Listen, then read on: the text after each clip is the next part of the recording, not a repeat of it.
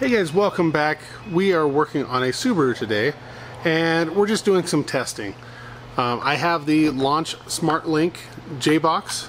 Normally I use this with the Launch Torque Link, but it does work as a J-Box, so we are going to test it out on a Subaru. Now this is a 2010 Subaru Impreza or Legacy, but it's a sedan, it's not the wagon. I don't know if there's an update available for it, but I just want to test out the box, so we are going to use the Subaru FlashWrite software, see if there's an update for this. We'll check service bulletins, see what the update's for, if there is one, and if there's not one, we'll see if we can write the same calibration in just for testing purposes. I was hoping I had a newer Subaru on the lot because I do have the Subaru SM4 factory scan tool software, but it only works on 15 and newer.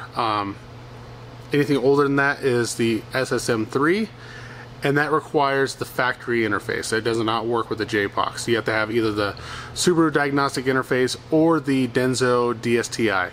I don't have either one of those, so we are going to continue on with just trying to flash this vehicle. If you guys have one of these and you're unable to flash for some reason, it may need a firmware update. I know mine did in order to work with all the vehicles I've tested it with so far. And the way I updated it was with the Ethernet cable and using the on-screen display.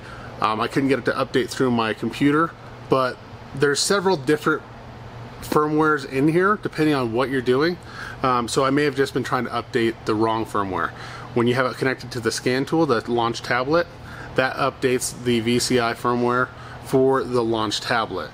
The J-Box firmware updates differently. So just in case you guys are having issues, maybe I'll do another video on how to update the firmware in this using the Ethernet cord. So I'm just going to go ahead and plug this in and I'll fire up my laptop.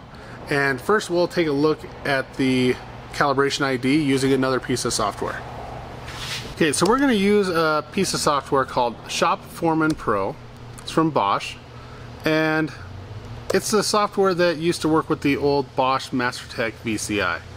But it works with J-Boxes for generic stuff. Now, it's not great, it's pretty limited, and it crashes often, and you get script errors from the website that's loading. But we can get some information from it without having to disconnect our J-Box and laptop and connecting a different scan tool. So just by changing the software we're using, we can look up information like a calibration ID. Now, if you're working on a newer vehicle that you can use the factory OEM software, then by all means do that. You can look up the calibration ID that way. But a lot of vehicles you can just do it through here. So if you have never used this and you haven't used it with your specific J-Box, we're going to go up to Setup and we're going to go to J2534 Global. You're going to scroll down and pick your J-Box. Now, you probably won't have this many options. I just have a lot of different drivers installed on my laptop and several different J-Boxes. So each piece of software I install, more drivers get installed. So I picked the Launch J2534. We'll hit OK. And then up here at the top, we're going to hit OBD-II, New Scan. I have the key on and I have a maintainer connected to the vehicle. It's going to try a couple different protocols until it finds a way it can communicate with the vehicle. We identified ECM number 1 and number 2, and it says this is a TCM. So let's go to Vehicle Info. I don't want to save this. I just want to look. These are our calibration ID numbers. Now this top one's for the ECM, the bottom's for the TCM. Sometimes on the Subarus you will have 2 calibration ID numbers under ECM number 1. I'm not sure why. Toyota does it where you have ECM number 1, but it has the engine control and the transmission control calibrations. I did a 07 Subaru the other day and it had 2 calibrations under ECM number 1 and another calibration under ECM number 2. This one only has the 1. So EZ1GB10H. Now with this software you can't copy and paste, so that's kind of a annoying feature, but maybe if we start a new file we can look at this information. Let me see if it saves anywhere. You know, I don't use this software for a lot of stuff other than just looking at the calibration numbers. I suppose we can type it in here. EZ1GB10H, and it's easy enough to, at this point, copy it for later use.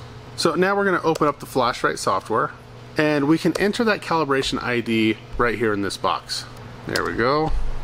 No reflash files available. Now I don't know, oh, it is case sensitive, so that's probably our problem here. Let's do cap lock. Let's try this again with cap lock on. I don't know what year this software was developed, but most stuff is not case sensitive anymore. Still says no reflash files available. Okay, so we are going to spec out this vehicle. We're going to go to the ECM 2010. It is an Impreza, has a 2.5 non-turbo engine. And we're going to search. So we only have 2 calibrations, federal and California. This is a automatic. So here we show the new calibration is EZ1GB10H. That matches our current calibration. So that's why it didn't find a newer calibration available for this vehicle. We're going to go ahead and see if it'll let us program this vehicle. So I'm going to close Shop Foreman, just so we can use the JBox as priority for FlashWrite. It may not let us do anything, but we're going to give it a shot. Normally when we do this, we're going to have to find the D-check connector or the inspection mode connector. On the older ones, it's a green test connector. Sometimes it's underneath the driver's side of the steering column. Sometimes it's below the glove box. So make sure that our screensaver is disabled, make sure that all other programs have been terminated, make sure that the vehicle is on a maintainer, make sure your laptop's plugged in, don't disturb your cables, turn off all accessories, connect the green D-check connector. So if we need to find out where that D-check connector is, we can look it up in any service information provider you have. Now let's go to Pro Demand, and I'm just going to search for D-check and see if it finds it for me.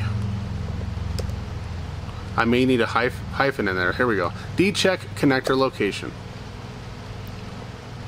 Under the steering column, above the ECM near the evaporator, behind the right kick panel, behind the left kick panel. These locations may vary. Okay. So this is part of a service bulletin just letting us know where the D-check connector is. Let's go back to our search and see what else we can find. So it's really not going to give us more information than that. Let's just go look. I think this one's probably going to be behind the glove box because I didn't see it underneath the dash when I plugged in the scan tool.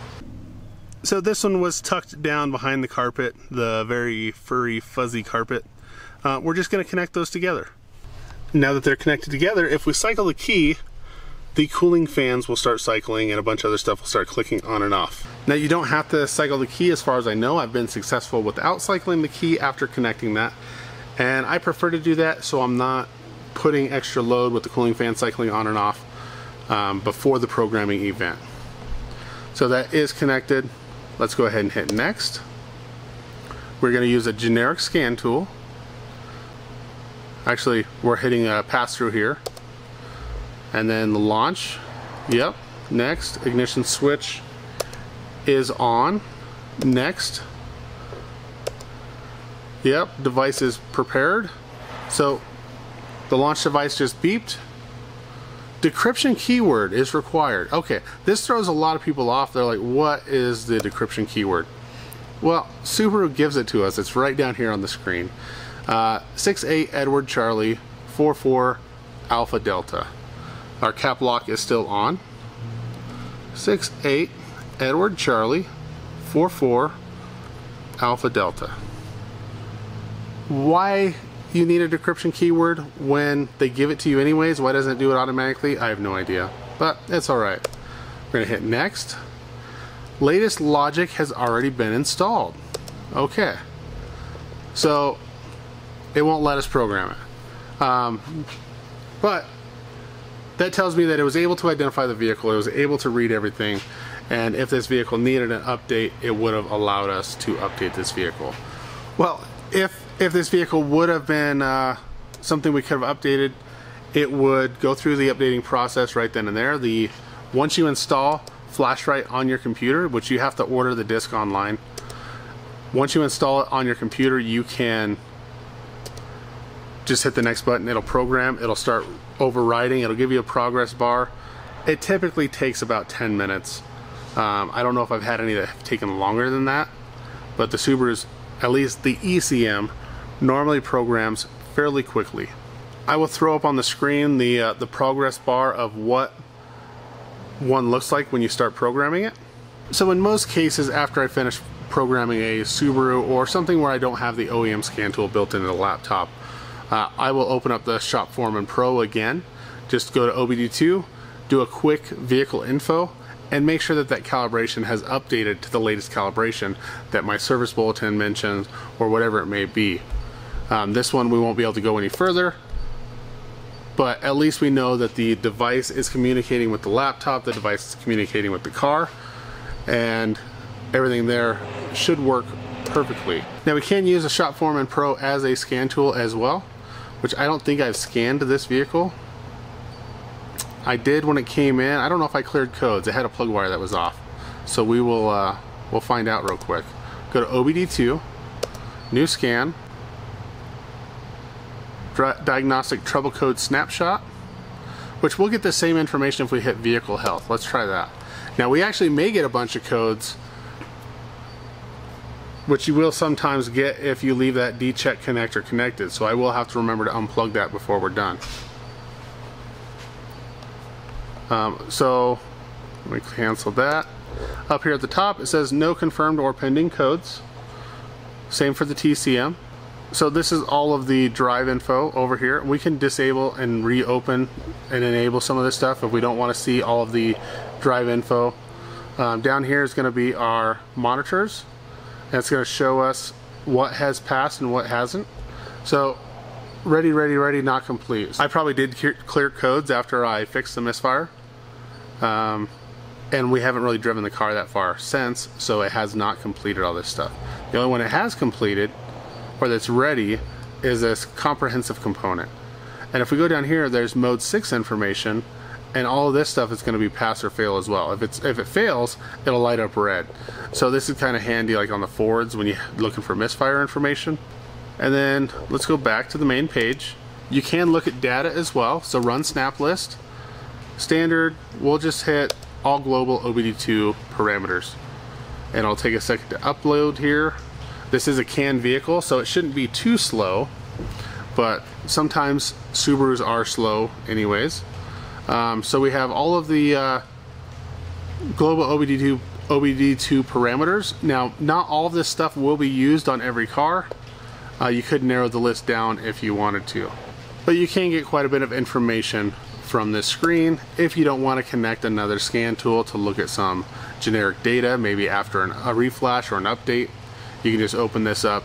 You don't have to change your interface, but you can just jump right in here and look at something. So we're going to wrap this one up here. If you enjoyed the video, give it a thumbs up. Questions, comments, put those down below. Whether it's the FlashWrite software, the Shop Foreman Pro software, or the Launch J-Box. This is the Launch Smart Link C. It came with the Launch Torque Link tablet. So you can use it with the tablet with the Launch software. It has some other features that I haven't tried or I'm not subscribed to, like you can do remote diagnostics with it and just plug the internet cord into it. I'll do a video on updating the firmware on it. And then if you want to see more videos like this, subscribe, click the bell. Thanks for watching, and I'll see you next time.